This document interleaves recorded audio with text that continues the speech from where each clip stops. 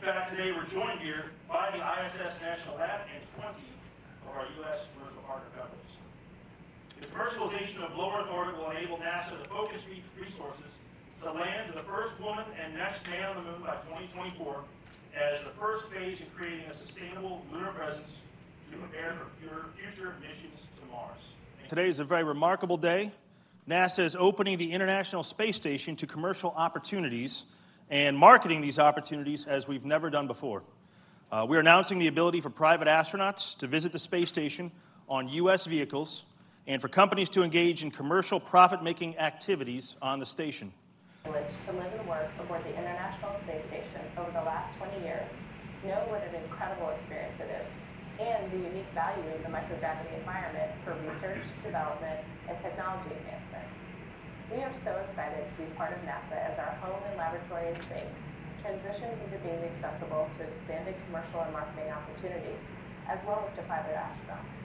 The commercialization of low Earth orbit will enable NASA to focus resources to land the first woman and next man on the moon by 2024 as the first phase in creating a sustainable lunar presence to prepare for future missions to Mars. Kinds of creativity and literally out-of-the-world ideas can come from private industry. We've tried to define many of the key parameters necessary for a company to build a business plan.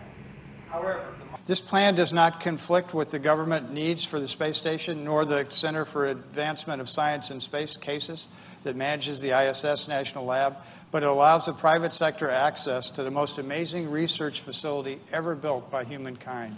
So you can use this facility to generate revenue for yourselves. This is a huge, different way for us doing business.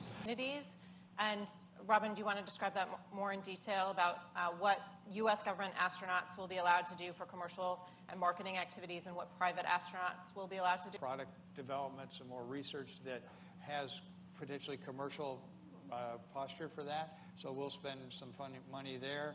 We'll spend a little bit of money maybe helping things moving forward, but it's not pure commercialization. Do the international partners get an allocation on this?